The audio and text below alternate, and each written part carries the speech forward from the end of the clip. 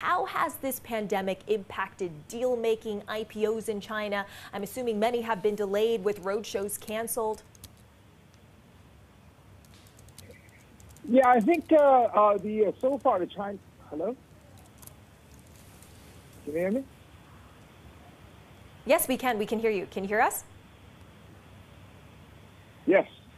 So a little bit of comment on the overall economy and the market. The IMF just published their forecast yesterday. Ours not too far off, but seems like the 2021 forecast seems to be a bit too optimistic. China is very fortunate to be the first out of wood, but the impact is still very significant, as it is a double whammy. Both demand and supply side are hit, unlike some of the recent crises we've been through. So far, the Chinese capital markets have shown remarkable resilience, partly because it's not as bubblicious as the U.S. market, but earnings will not be pretty. IPO market will be extremely difficult due to investor sentiments, but also pure logistics. I think it's very hard to do an IPO, over Zoom.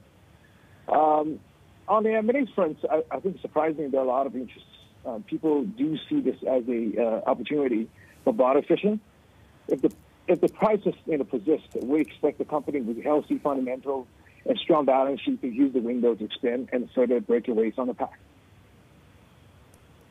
And Fun, in addition to those logistical challenges, there's been this wave of allegations of corporate malpractice at companies like Luckin and Tall Education. What does this mean for investor appetite for these U.S.-listed Chinese companies, and does it temporarily put a freeze on these types of IPOs?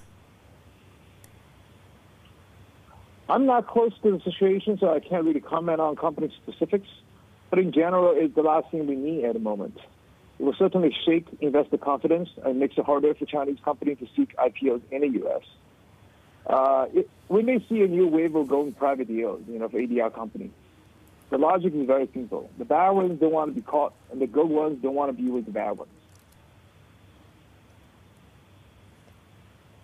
In terms of some of these global banks that were burned, you have the likes of Morgan Stanley and Credit Suisse. What did they miss? Were there warning signs that they just didn't catch? Look, I'm not really close to the situation. I really comment on the specifics and how our peers doing that. But I think in general, with these retail companies, the banks and the auditors and in general, we'll have to exercise a lot more, caution and conducting a lot more robust, due diligence process. Fan, it's Rich in Hong Kong. I want to get a sense, in a broader sort of way, about this crisis. With every crisis, there is an opportunity. What opportunity do you see from this? I think the crisis, in a way, accelerated China's online economy. When you're stuck at home for not 1 month, but 3 months or more, certain changes of behavior become permanent. I think a lot more Chinese rely on online shopping these days for their daily needs.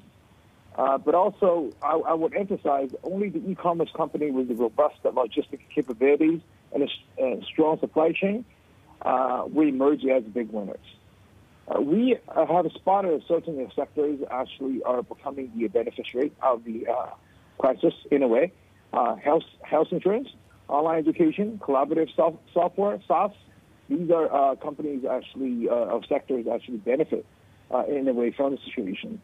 But on the other hand, we also see the crisis accelerate the digital transformation of offline economy as well. The offline retailers have no choice to move online. Hello? Well, absolutely. I want to talk to you. What about those offline retailers? But that also, is in tandem with what's going on with technology and the tech side of things here as well, where most people suggest that's the future, really, and a future which is now being accelerated largely down to this pandemic. Yeah, I'll give you two examples. These are companies we invested in. For example, a cosmetic shop, right?